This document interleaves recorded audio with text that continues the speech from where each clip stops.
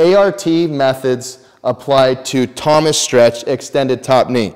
So of course the stretch is the same. I'm going to be placing the foot on the inside and your knee on the outside to control the client's femur, that they're not going into abduction and rotating and becoming an adductor stretch.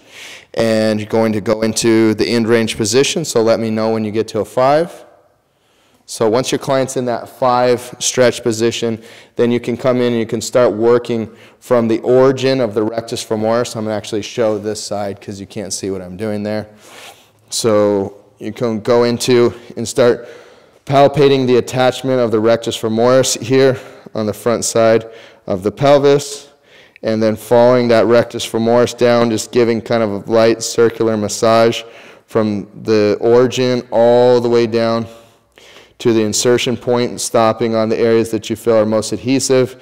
The other thing that you can do is apply pressure in the muscle belly here, and then increase the stretch after you dig into the tissue, and then back off. Dig into the tissue with your thumb, and then increase the stretch with your thigh, circular motions, and back off. Dig into the tissue with your thumb, stretch the thigh, and then back off. So that's the way that you would apply ART with the rectus femoris.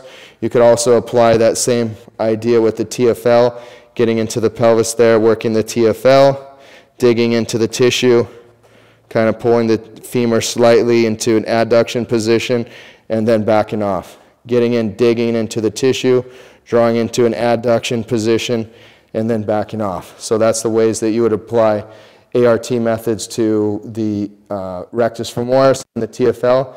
You can have your client reach up over the top head of your head there, so shoulder in full flexion, shoulder flexion there.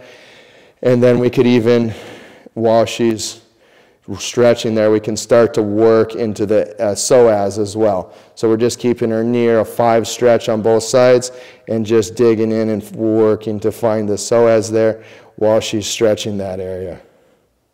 And that's some of the best methods that you could apply to the Thomas stretch with extended top knee.